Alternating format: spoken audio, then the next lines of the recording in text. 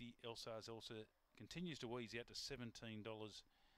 Big odds the remainder. So back here Wednesday night around a 7 o'clock start for, I think, an 8-race card there. So that's on Wednesday night. Our next meeting here in the top end. Green light on, Lure in motion.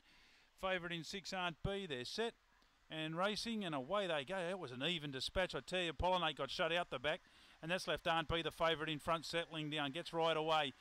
Ainsley Flash was up there, just drifts back. Leading Diva's going out after this leader, and then Pollinate trying to improve. Well back then to My Shout Simon down the side from Elsa's Elsa, Benky Lee, and out the back My Shout B. Aunt B the leader. Leading Diva's going to get close, but Aunt B wins at 3/4. Leading Diva a gap away in the field to Pollinate. Absolutely no luck. And then My Shout Simon's in the photo there with Ainsley Flash for 4th. Well back in the field then you would have had Benky Lee, Elsa's Elsa, and My Shout B towards the tail. Tied out of the boxes, but when the dust settled, 6 Aunt B got away mid-race and has held off Leading Diva, who got within 3/4 on the line in 22.35, half a length in the end.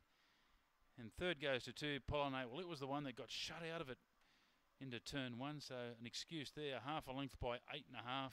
Fourth goes to 8 Ainsley